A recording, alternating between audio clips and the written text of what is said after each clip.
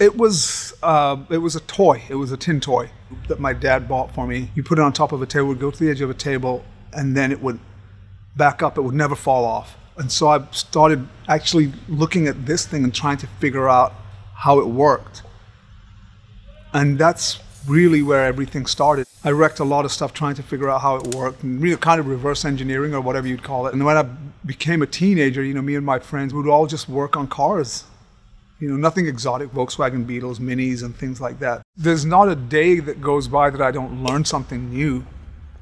So I'm still an open book as far as gaining knowledge. I want to know more. And obviously as you get older, you're going to know more.